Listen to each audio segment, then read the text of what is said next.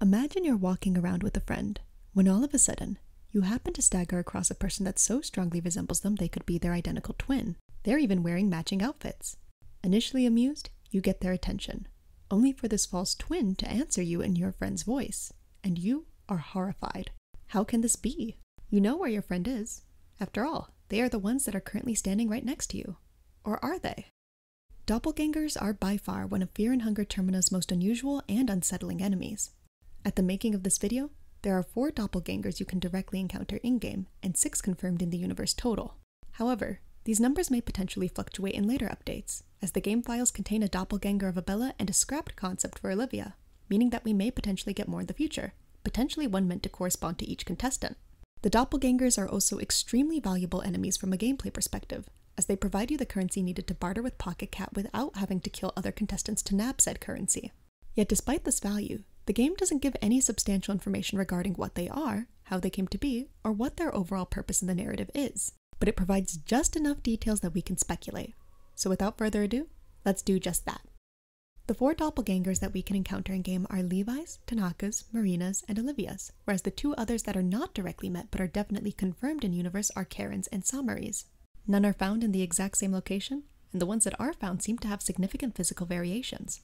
Players that encounter the less well-developed doppelgangers without knowing what they are tend to make the assumption they are witnessing characters in the earliest stages of Moonscorch, whereas some speculate the doppelgangers are Moonscorch villagers made to resemble the contestants. A natural assumption, given that Moonscorch is the primary means of transformation in this universe. However, this is more likely than not the case. But why, you may ask? Well, for starters, the doppelgangers don't seem to understand what it even means to be human. Tanaka's doesn't understand that human heads can't rotate 180 degrees. Levi's doesn't even have hands. But the best evidence for this, I think, comes from Olivia's original scrapped concept, in which the doppelganger mistakenly interprets Olivia's wheelchair as a part of her body and codes its own interpretation of it in flesh. All encountered doppelgangers struggle to successfully and accurately mimic human speech, with them typically repeating 1 to 2 phrases on a loop. So if the doppelgangers don't even have at least a crude awareness of what it means to be human, then I think it's very unlikely they were ever people to begin with. But if they're not former people, then what exactly are they? They definitely have supernatural origins, but it's hard to state if they're even outright malicious. A possible and common explanation is that they may be predators of some kind that mimic other members of their designated prey groups in order to better lure them in. After all, the doppelgangers' defining features are their large jaws, which typically take up the space where their face should be. Marina's and Tanaka's even outright threaten to swallow the player whole, although this line could potentially be a reference to Megami Tensei, a video game series in which doppelgangers are potential enemies and where most enemies will shout some equivalent of "I will swallow you whole" when fought.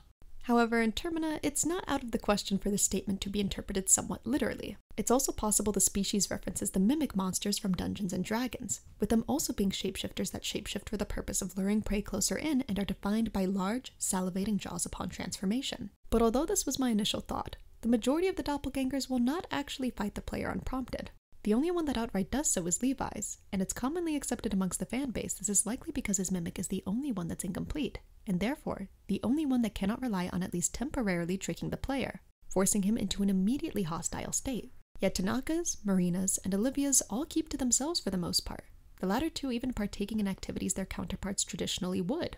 They all make the claim they don't actually want to fight, with Olivia's even crying out as Olivia even after you prove it isn't the person that it's imitating.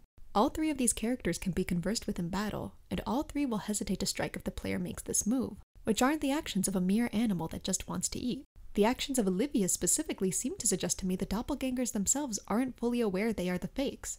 Yet the doppelgangers' mimicry skills are limited to whatever observations they are able to make about the contestants. A theorized reason for why Levi's doppelganger is so incomplete and has such limited, stilted speech is because the only time Levi speaks at the point the doppelgangers make their observations is when he introduces himself. And this isn't even something that happens on screen. He presumably introduces himself to a person off camera. Likewise, Olivia's dialogue is reduced to her name and the responses that she'll give to the player should they choose to speak to her on the train. The only 2 things her doppelganger understands about her being the fact that she's a botanist and that she has a condition that prevents her from using her legs. Except the doppelganger doesn't really understand the implications of this condition because it runs. Marina's dialogue is the only of the 4 that doesn't entirely revolve around the dialogue that she speaks on the train or in the forest, and is therefore the most convincing doppelganger of the 4. But even she is somewhat limited, as she will not engage the player's questions if she cannot find an appropriate mimicked response. The physical and mental variations of the doppelgangers lead me to believe that their completeness is entirely wrapped up in how detailed the observations they can make are. Characters that have a higher likelihood of dying or moon-scorching early, Levi and Tanaka specifically, being the least complete ones. And for me, the most compelling piece of evidence here is a doppelganger we don't ever face off with, Karen's. Karen's doppelganger can be witnessed upon entering the TV room, in which a broadcast will begin playing showing her reporting on a murder in Preheville. The Karen that we witness in the broadcast perfectly resembles the Karen that we see standing beside us, to the point that when Karen tells us that whoever we saw was not her as she's never even been to Preheville, there are numerous options for the player to doubt her. It's by far the best and most convincing doppelganger of the lot, and potentially may have been able to develop to this point because Karen is the only character that has extensive footage recording her speech patterns and mannerisms. This phenomenon then leads us to what is the next most natural question. Why do the doppelgangers exist at all? Especially if they don't seem to want to eat the contestants and only aspire to be able to mimic them as closely as possible. The most likely answer seems to lie in the knowledge that we can gather from Karen's mimic and Marina's B ending. In order to unlock Marina's B ending, Saomori must be killed, and yet we see Saomori in the background of Marina's photo, which would be impossible were it not for the existence of the doppelganger. From Karen and Olivia's doppelgangers, we can gather the doppelganger naturally seeks to fill in the role their counterpart does. Karen's goes straight to reporting, Olivia's flocks off to the forest to observe the local herbs, and Saomori's goes straight back to stalking Marina, the doppelgangers even inheriting their desires. But for as to why they would seek to imitate their original counterparts so closely, an answer is provided by Rancid the Sergal, who states the doppelgangers have been specifically created for the purpose of replacing the missing, intended to seamlessly replace the passengers so that nobody would notice they had gone missing in the first place. It's a chilling end for any character that passes, with them either being doomed to die a bizarre and painful death as a contestant in the Festival of Termina, or die a moon-scorched amalgamation of their deepest pains and traumas, all while an imposter takes their place and enjoys the peace they rightfully should have had, while their friends, loved ones, and family are none the wiser. Thank you all for delving into the dungeons with us, and if you enjoyed, make sure to like, comment, and subscribe.